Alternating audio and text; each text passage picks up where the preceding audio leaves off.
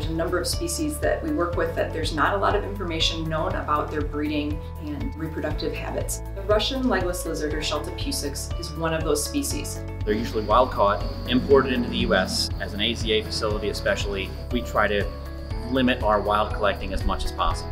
Sheltopusiks have very, very rarely been bred in captivity, and we were stoked to have one that actually was born here. We actually brought a pair in for an exhibit we were doing in 2016, and the exhibit was actually on snakes, ironically. But we wanted to highlight the Sheltopusiks to show the differences. People look at them and think it's a snake because they have no legs.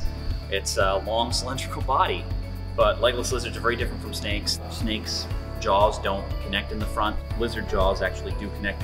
They have eyelids, snakes don't. And then legless lizards also have ears, like most other lizards.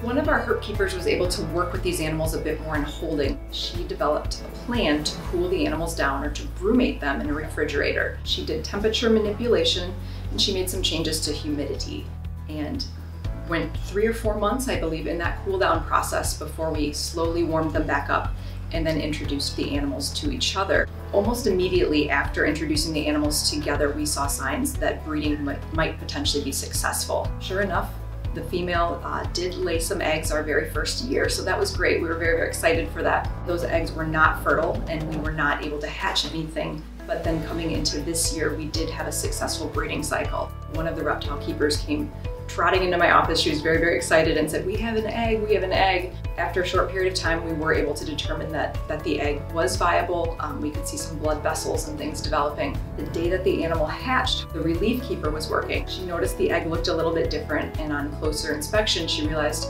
it was just the shell. The entire team came down here to the aquarium to see the new hatchling. They were thrilled. They were very excited. We're really talking about a culmination of years of hard work. Many, many facilities have attempted it. Some have had success, some not so much. It's just a tricky species to work with.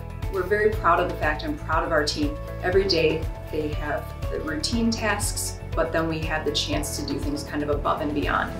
It's great to really get a chance to work with them here and see that they're bred in captivity here, and see our success and get to work with our successful little prodigy every day.